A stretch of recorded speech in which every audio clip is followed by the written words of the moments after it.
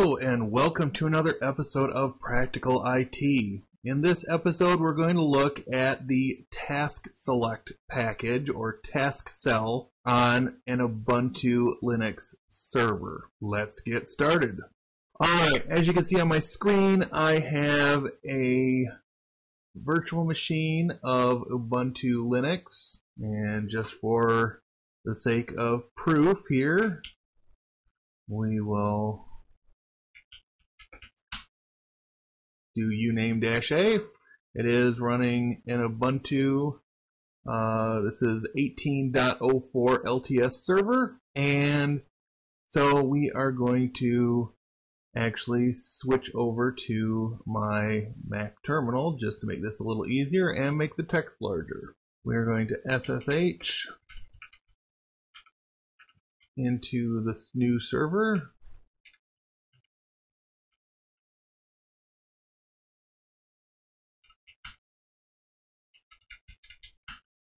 And make our text a little bit larger for you all to see. If we do which Tasksel, it's not installed, so we need to install it. So sudo apt install Tasksel, and it's going to go ahead and install this package for us.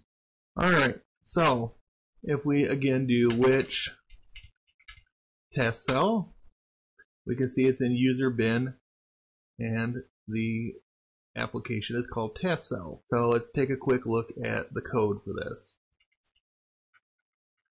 Sudo less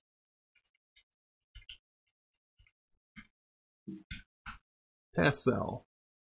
Alright, so you can see that this was written between 2004 and updated through 2011. So it's not the most up-to-date piece of software, but it is still very useful. Depending on your level of comfort, you can go through and see what everything does in here and decide if you want to make any modifications. But for our purposes, we are just going to run the command. So sudo Tasksel will bring us up a software selection menu in N curses, and so we can go through this and decide what we might want to install, and it will install the proper packages for us. So as you can see, this is just basic Ubuntu server and OpenSSH installed. And if we go back up, it's also got Ubuntu Cloud Image, and that is it. So if we, for instance, wanted to take our Ubuntu server install and turn it into a Ubuntu Budgie, we could select the Budgie Live CD option, and it will install the proper packages. So usually what people will do with this is they might install LAMP server. So it installs your Apache, your MySQL, and your PHP with all the trimmings. That is one option. A lot of people would use this to install DNS or a mail server or Postgres or print server, etc. So for our purposes here, we are going to just install the LAMP server that's selected. We'll hit tab to OK, and it will go ahead and install this for us. So it's retrieving 42 files, and it will install those here shortly. And I'll be right back after this gets finished. Before I go, while you've got a couple of seconds, why don't you take a moment and go ahead and click that like button and subscribe if you have not done so. You've got the option also of clicking on the bell to get notifications when new videos are released. I'll see you in a few moments.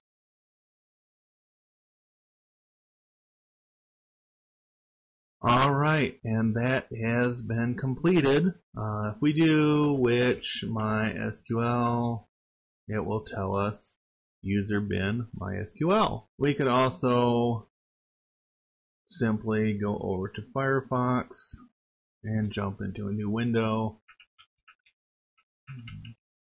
134 is our IP address. And so it is showing that it's running Apache 2. This is the default page here.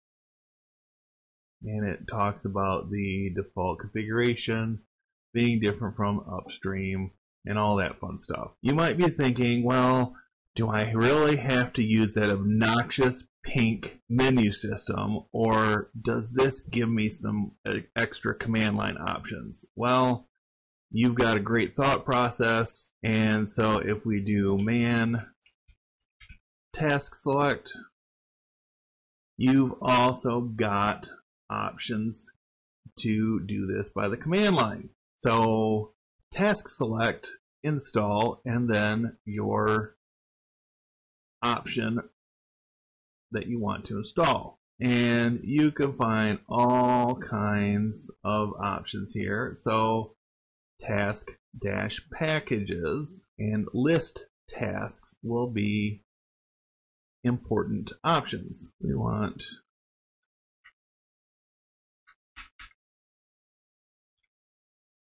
list tasks, and it will spit you back the list that you would normally see in that obnoxious pink menu system. U obviously means uninstalled. I means installed. So we've got the cloud image, LAMP server, and if we come down here, open SSH server, and just server is the basic Ubuntu server. So this can be very helpful if, for instance, you're spinning up a server on DigitalOcean or Vultr, and you want to be able to do your installations quickly. You could install task select and then get your stuff installed, and then you can remove that package even so that it's no longer available if you're using that machine for a single purpose. On that note, I will go ahead and end the video. I thank you all for watching and appreciate your support. Have a great day.